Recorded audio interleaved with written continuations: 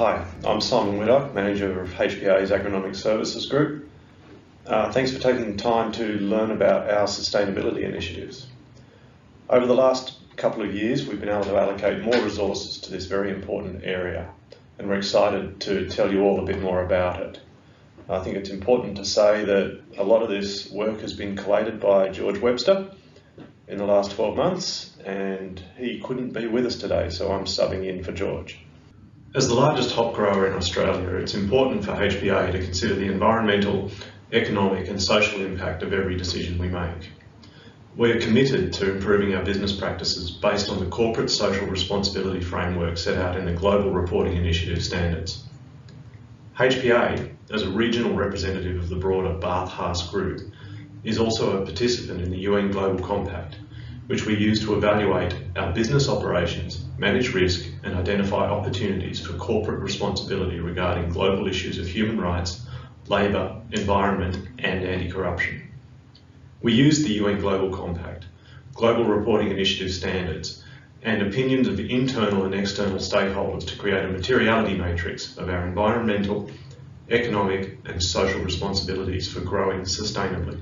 At the end of this year, we intend to publish our initial report on our sustainability initiatives in relation to the key metrics identified in the materiality matrix. The key criteria that we are reporting on will be our employees, community engagement, stakeholder dialogue, resource management, and suppliers and customers. These criteria are based on HPA's core values and objectives with input from the broader Bath-Haas Group. HPA promotes a healthy company culture through social events, internal policies, and a vested interest in the mental and physical health of our employees. We comply with all state and federal regulations, including statutory inspections, safeguards, danger signals, controlled handling of dangerous substances, measures against dangerous work, and compliance with protective equipment to ensure everyone returns home in the same state they arrived in.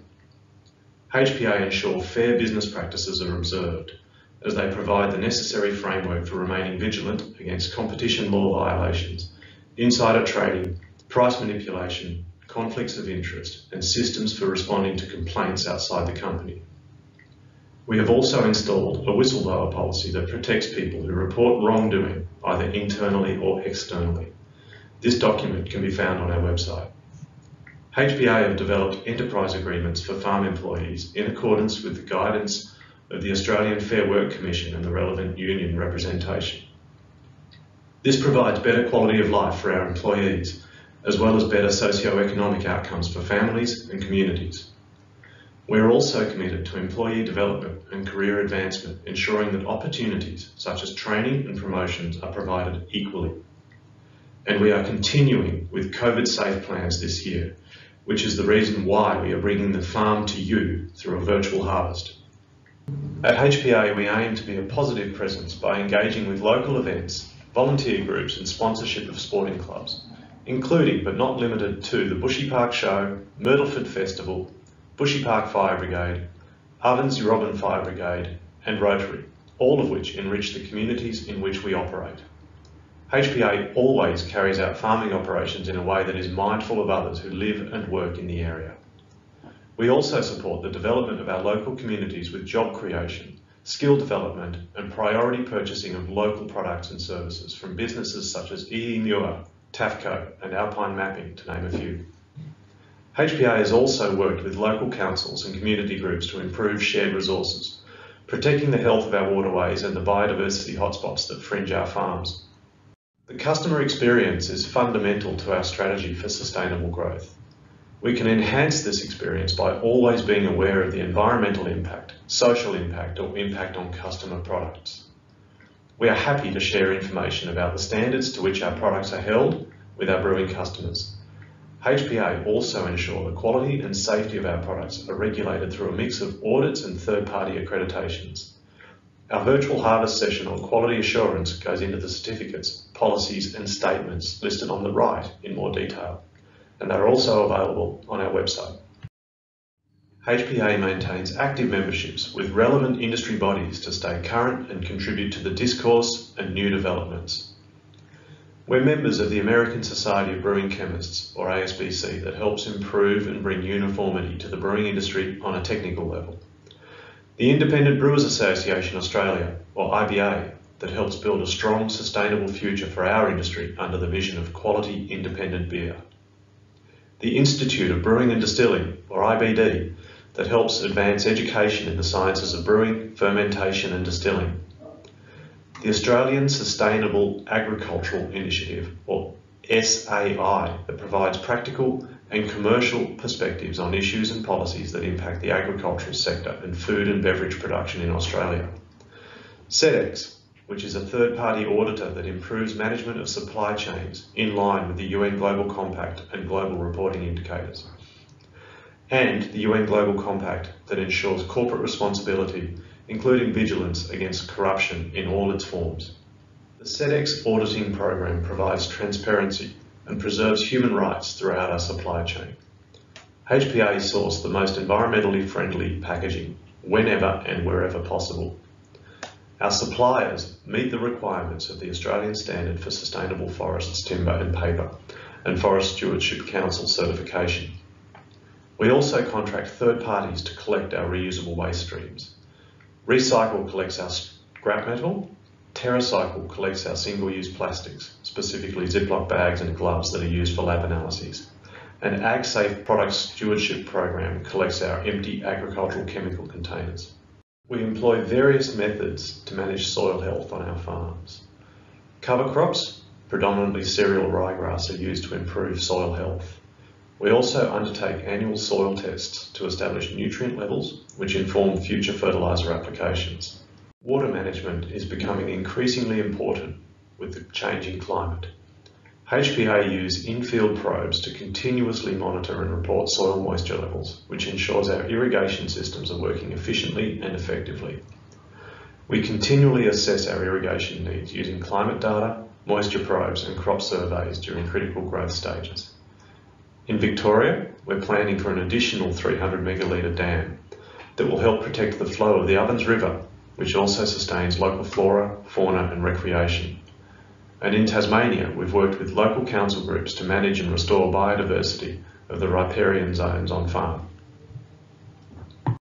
HPA recently replaced all our metal halide lights that contain dangerous heavy metals with LED lights that are far more energy efficient.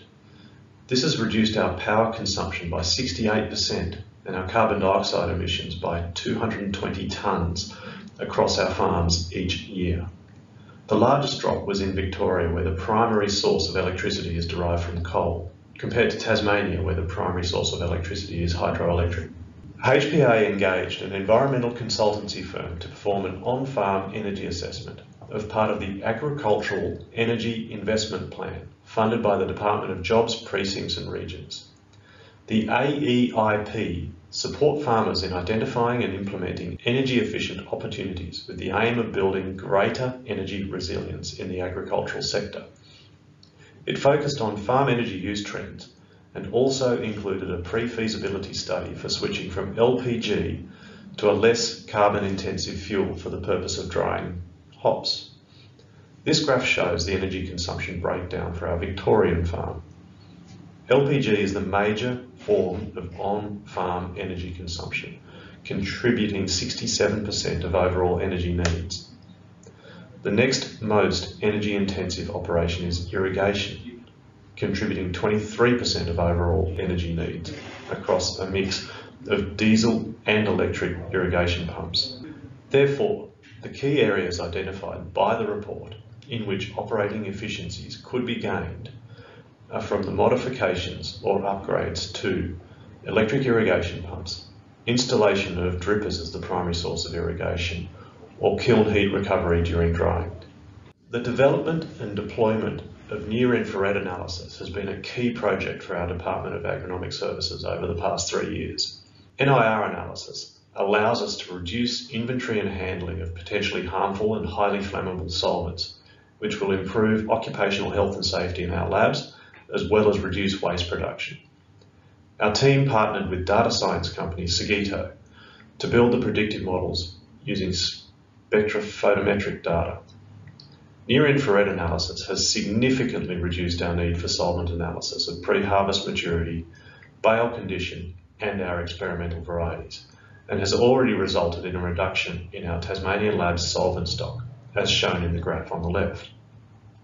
It has also resulted in a reduction in carbon dioxide emissions associated with the production and disposal of solvents, as shown in the graph on the right. The success of NIR analysis has allowed us to eliminate lead conductance value titration, an outdated industry standard methodology, from our lab operations. This is a great result, since lead has long been known as a highly toxic metal that also has the potential to contaminate soil and waterways. HPA's Agronomic Services Division has been established to provide the company with a better connection between our hop breeding program and our horticultural practices. It will also oversee the performance of our labs in terms of crop monitoring and analytical procedures. The Agronomic Services Division will be the lead on identifying and delivering sustainability projects, and key information will be fed to management to inform good decision making and facilitate uniform procedures across our farms in Victoria and Tasmania. HPA's hop breeding program is a key element in the sustainability of our business. We prioritise unique flavours in the development of new cultivars. Only select those that demonstrate high, stable yield over time, as these are the plants capable of thriving in a commercial context. The aim is to maintain a diverse cohort of experimental varieties so that we can introduce hops to the market that can meet the changing need of domestic and global brewers. Thanks for listening, and please stick around for the live Q&A featuring Richard Adamson from Young Henry's Brewery, based in Newtown, Sydney, New South Wales. And thanks to George again for pulling all this information together.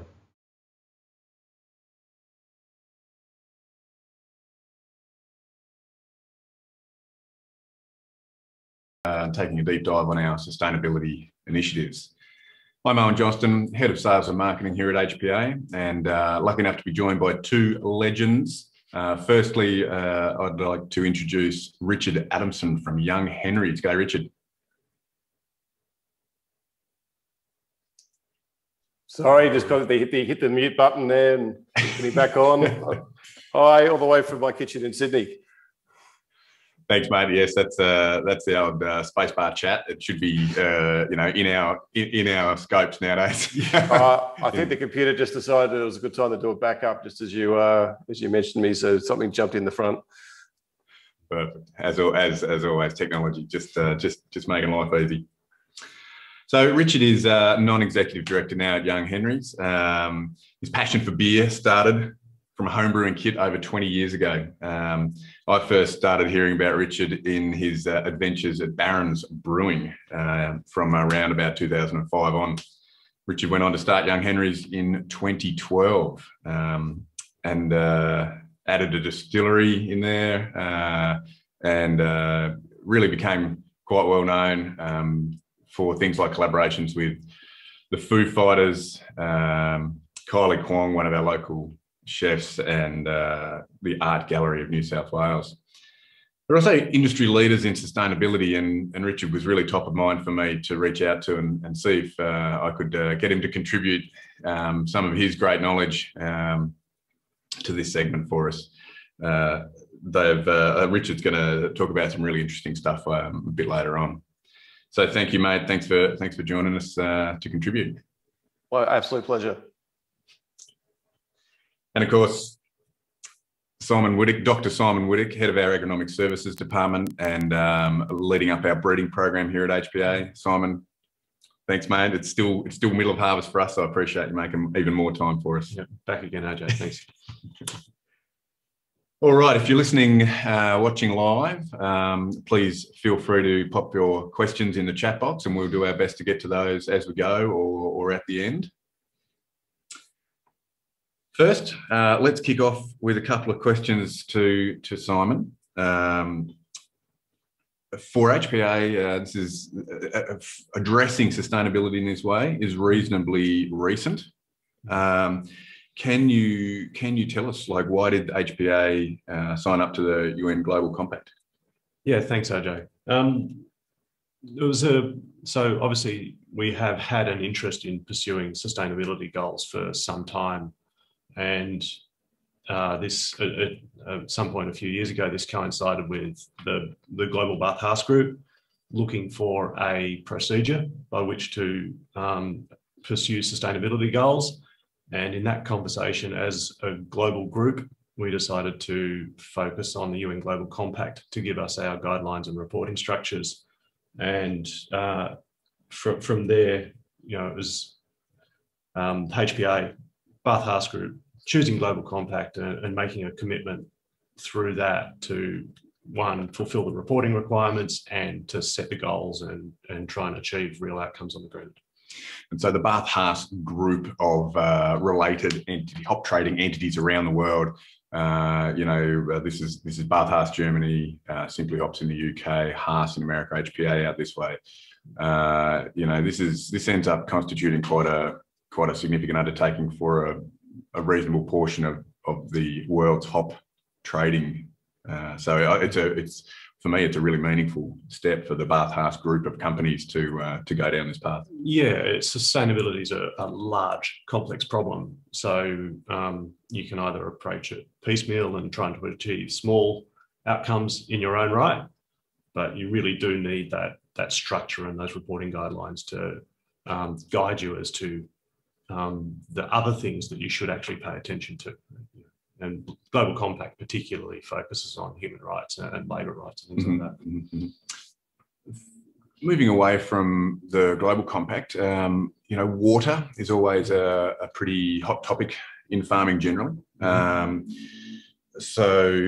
Coupled with issues around climate change, what are we doing to make sure we manage water responsibly and have an appropriate amount of water?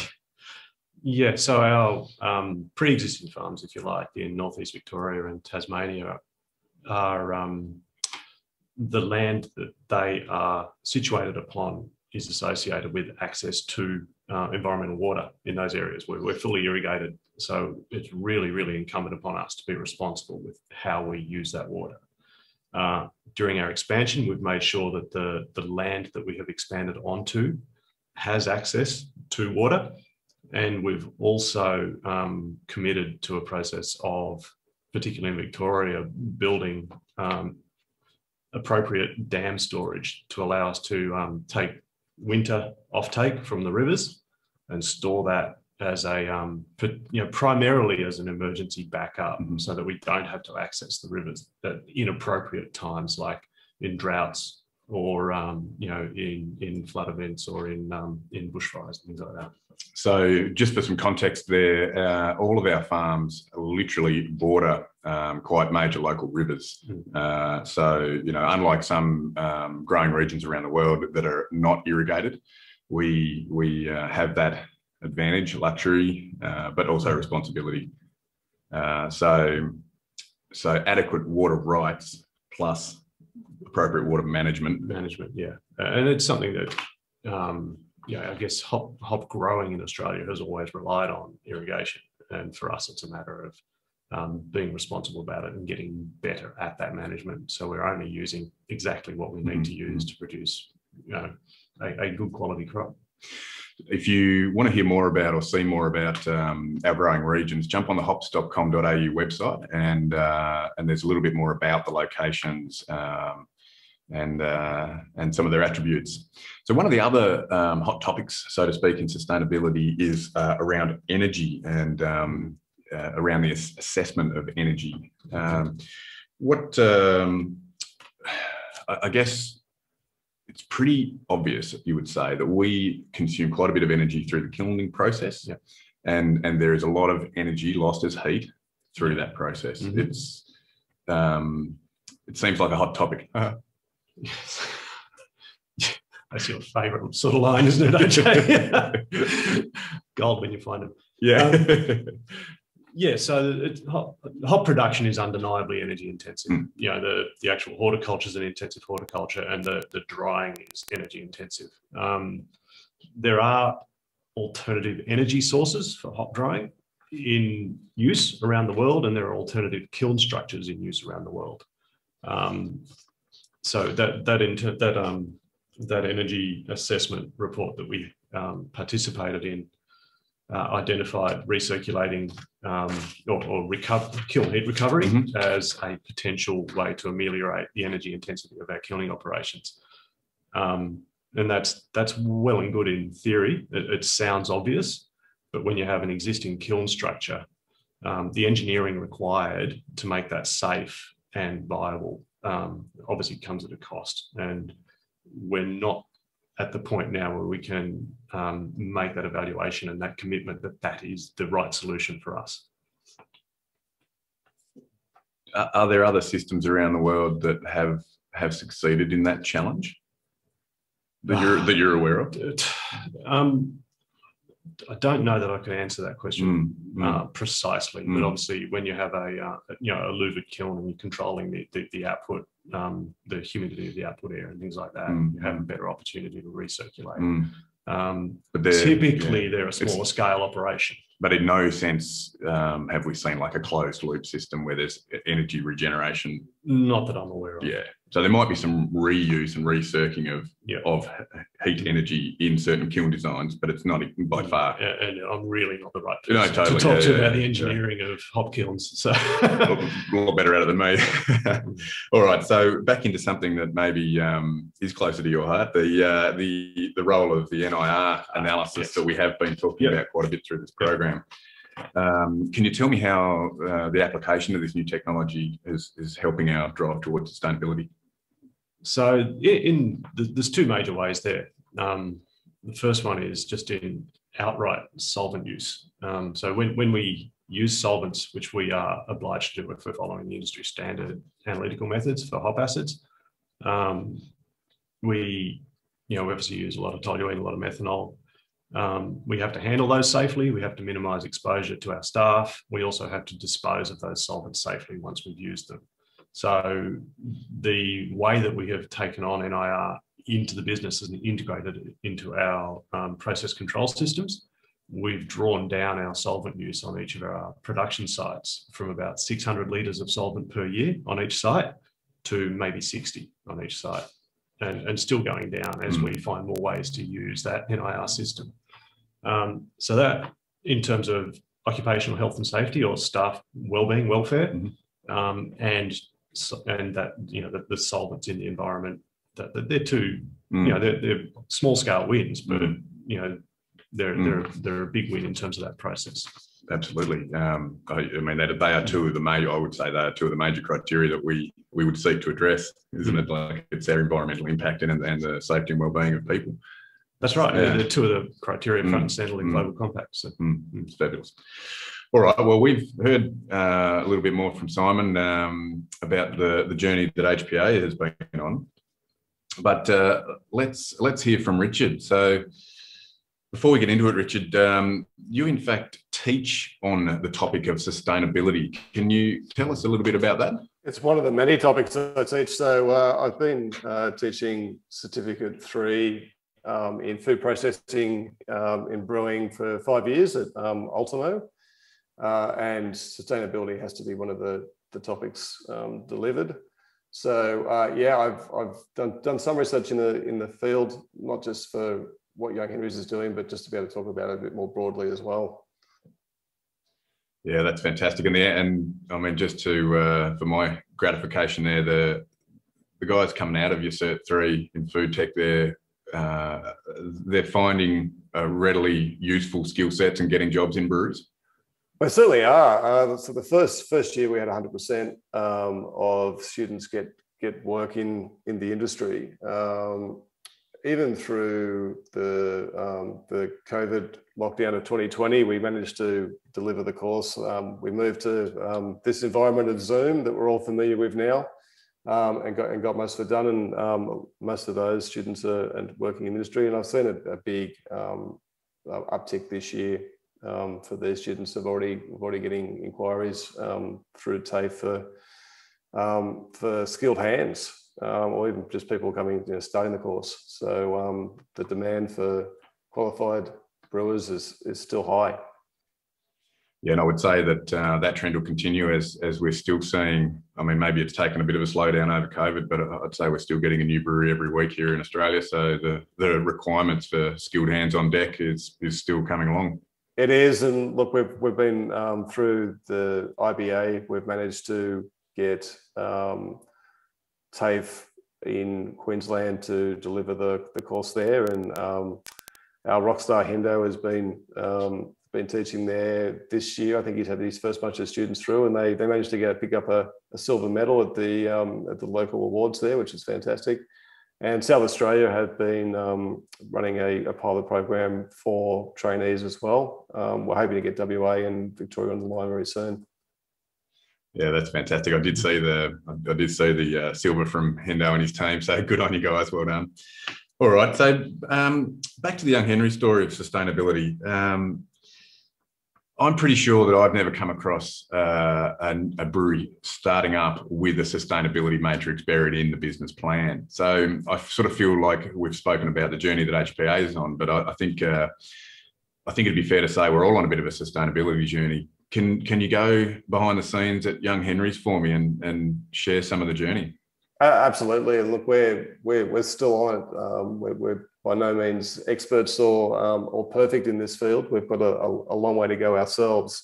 But I guess it started for us with the growlers. So having a 2-litre returnable bottle, as when we're at the beginning, it was our only means of packaged product.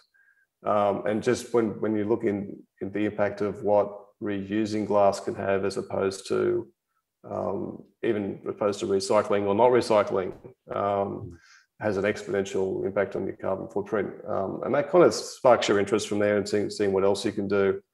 And I guess from there, we had a few things that happened that were very fortunate. One was we got approached by Pingala, which is a community-run solar project. So they were interested in putting solar panels on our roof, which meant we didn't have to stump up for the capital investment initially. We leased the solar panels on our roof. The Pingala offered the shares in that solar panels to the community, and they bought in, and it was community funded. They make a return on their investment, and we get solar power at a much reduced rate. So that's about 25% of our energy, and we're just about to kick that up to 50 with another Pingala project to put solar panels on the other side of the brewery, which is going to be great.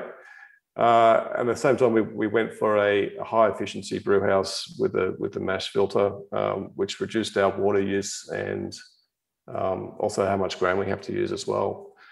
So that was kind of two big steps we went towards sustainable Young Henrys. It's interesting that that dovetail between what would you say, like commerciality and cost effectiveness, and where it works in harmony with a sustainability initiative. And I think that community piece and the solar panels is absolutely fascinating, and would expect to see more of that down the track. Look, I think so. Not everyone in the city can necessarily participate in solar energy generation. So whether if you're leasing or if you're in a block of flats or something, you can't necessarily put solar panels up. So being able to get on board with a community project and provide solar energy production for industry, I think is a really good thing. Yeah, fascinating. So how do you sort of mentioned the mash press in a way as an efficiency step and a reduction in grain, say, as a material input? How do you conceive of and deal with raw materials from a sustainability point of view? Yeah, I think probably the big, obviously every step you can make to reduce waste and use less is going to have an impact on your sustainability and your bottom line as well. But I think where we look at it, and from our research, it's one of the biggest carbon cost is transport. So if you can reduce your carbon miles for any of your ingredients, it's going to go a long way towards your sustainability goals. So using hops that are locally grown does go a long way towards that. Is it useful? Is it useful for you as a brewer pursuing your own sustainability credentials that HPA is a signatory to the UN Compact, and we have active reporting on this stuff? Is that useful? 100% it is useful. We're relying a lot on our suppliers to do the heavy lifting with sustainability, because we're beer is an agricultural product. We're nothing without the hops and the grain that goes into the beer, and if it starts at the farm, we're already ahead. So it makes a huge difference to us. Yeah, excellent. It's always nice to know that what we're doing makes a difference. I guess I sort of feel like you guys have gone one step further, and I'd like to sort of explore the algae project with you, because I think this is a really sort of cutting edge sustainability initiative. Can you talk to that? Absolutely. So a few years ago, I was invited to UTS, the Climate Change Cluster, C3, and have a look at what they were doing in the algae space. And I was fascinated by these green glowing vats that they were all working on. It looked like something out of some sort of sci-fi movie. But also that yeast had this sort of analogy with algae, in that it almost felt like it did the sisters, and they do the opposite job. So yeast taking in sugar and producing CO2, alcohol, obviously, and algae is taking in light and CO2 and producing sugar, but basically growing. So I kind of thought, well, if we could get those two things into some sort of equilibrium or balance, you could have a closed circuit system within a brewery. And then we could look at what uses the algae could have beyond that. And if we could then use the algae for further carbon reduction, or just producing a product that was then going to go and have another use, then we have something that's very interesting. And that was what kicked off the research from there. And so what, forgive my ignorance, where does the algae, I assume you like yeast in a tank, you end up with a great biomass. Does that go out to animal feed or something like that? So algae has so many different uses, and it's really where the research is focused on now is what that next use is going to be. So you're right, animal feed is certainly one. Humans can eat it as well. So there's been a fair bit of work on supplements for humans. It's very valuable as a medium for pharmaceutical manufacturing. And obviously wastewater treatment is the other. But the good news is that in all cases, it needs CO2 to do its job. So if we can capture and reuse the CO2 within the brewery, but also, the brewery produces more CO2 than you need, put that excess into growing the algae, it's possible that we could get to a neutral or net negative outcome. So like the sort of blue sky opportunity here is that, like, even on a big scale, a brewery's own CO2 demand is pretty much always going to be exceeded by its CO2 production from ferment. Do you think the technology will get to a point where a brewery might be CO2 neutral? That's certainly the aim, particularly if we can get further reductions from using the algae afterwards. But I think microalgae is a really fascinating little beast. I think half of the oxygen that you breathe in comes from algae. And one of the fascinating stats was this, the meter square footprint in the brewery that we had the algae vat growing in was producing more oxygen than if the entire site of the brewery was Australian bush. Yeah, isn't that fascinating? Yeah, it's just fabulous. There you go. I'm a little bit scared about that statement about half the oxygen I breathe comes from algae. I hadn't really thought of that. Yeah, so it's diomes in the sea. That's producing most of the oxygen. Well, that is very true. So, what else would you like to tell us a story on about the Young Henry's journey I think probably the message for everybody that's thinking about it is that if you have to measure to understand what you need to control, and when you start looking at that, it can be very daunting. And because you're looking at energy, agriculture, CO2 production, your packaging, distribution, your water, you could potentially freeze up at that point and say it's all too hard. I think it's about just taking baby steps and seeing what the quick wins are to start with, and then working through it slowly, methodically. And I think doing something towards this rather than nothing is always going to be a positive step. So just do what you can within your capacity and keep working at it. Yeah, that's exactly right. I think that's pretty much how we approached it, just bit by bit. So I guess finally, Richard, probably the hardest question or the biggest question as the last one is like, what do you see in the future? Where are we going? And this could be a national perspective. It could be right down back to the microcosm of the brewery.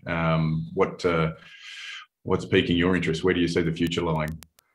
Yeah, great question. I think we, as Australia as a nation, is in a pretty challenging part at the moment for energy production overall, and sustainable path. The coal-fired power stations won't be affordable in the future. We're seeing a lot of the energy generators saying that they're hoping to close them down sooner rather than later. Gas, I think, as a product, well, as a source of energy in Australia, I think the easy gas will disappear. We'll have to be looking at fracking and the rest of it. So as a transition, I think it'll be useful, but long term it won't. So it's about having the infrastructure for renewable sources, and that's high power transition between the states. It's storage of energy. Yeah, and I think it'd be fair to say that changes in the energy mix nationally are part of the national conversation, and they're certainly on our radar as something that could potentially impact HPA. And carbon reporting shows that very clearly. Indeed. And it may even be that we have to look at how we generate our own electricity more and more, I think, and how we manage that. And having a picture of what draws energy on your site and how you can maybe look at time of use and things like soft switches for refrigeration. It's an overall management. It's not just as simple as plugging things into the wall now. But some of those techniques are available today, such as the soft start to avoid those spikes in power draws on significant kit. They're available. Even cogeneration.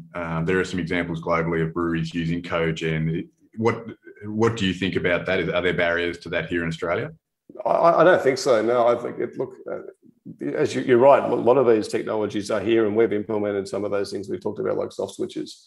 I think the impetus to do so will become more prevalent, though.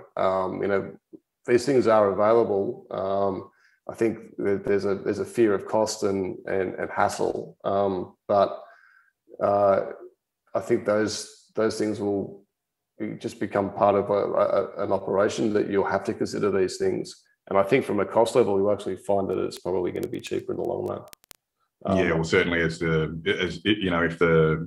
cost of energy, per kilojoule goes up, the ROI becomes a bit more compelling. But there's also potentially the old legislative big stick where the community is heard and people have to start taking this stuff seriously in that way. I think so. And if you look at what's happening with the UN looking at products like steel, the energy used to make steel will have to come from a sustainable source. Otherwise, there'll be a tariff on it. And you may even see that across all products. So you guys getting on top of this now as a farmer and a producer of hops. If you're looking to export to Europe, that may be a requirement that you have all this reporting. So it's good to get ahead of it now. Absolutely, and I sort of liken it to MRL legislation over in Europe, for example. If a jurisdiction starts bringing in criteria by which you are deemed not suitable to sell your product in their market, we need to be very conscious of that. That's this is this interface between commerciality and sustainability. It's a pretty important topic. Yeah, it's that old triple bottom line accounting. I think that that was floated a while ago. Those bottom lines will become one. You'll have to do it. Yeah, good luck untangling them. Yeah. I guess the other comment I'd make there too is we've been reading for a long, long time about modelling suggesting that market-based mechanisms are preferable, more efficient in these things, but the reality is those market-based mechanisms haven't got up and running. So the legislative side of things, I think, is going to come. Yeah, well, it's market-based, or it's for one of a more friendly term, it's actually self-interest from big corporate actually making decisions that make sense. I think there's been so much inertia. It's getting to the point where those market-based mechanisms are going to be recognised as not having done enough, and we will see legislation coming. Yeah, and I think as as industry leaders and as business people, we do have to take leadership in this role. We can't rely on government to do everything for us. No, I don't think you'll find any disagreement with that statement here. All right, Richard, thank you very much. Simon, thank you very much. Let's wrap up the conversation there. Again, quite a fascinating topic for me. Richard, thanks very much for your insightful commentary and sharing some of that experience that you've got on your journey. Simon, thanks for shedding some light on the HPA journey. And I think it's fair to say that both of our companies are going to continue to pursue this. Yeah, absolutely. My pleasure, guys. And glad to hear Harvest is going well. Fingers crossed. We're pretty close to the end of the March 2021 harvest now. So we'll, with a bit of a fair breeze, we'll get over the line. All right, catch you guys later.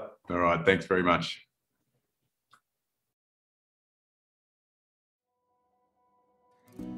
A huge thank you to everyone who was part of this session. If you missed some of the action because you couldn't understand our Aussie accents, a recording will be uploaded to hops.com.au/virtual-harvest. For further information, please email info@hops.com.au, and we hope to welcome you all on farm again soon.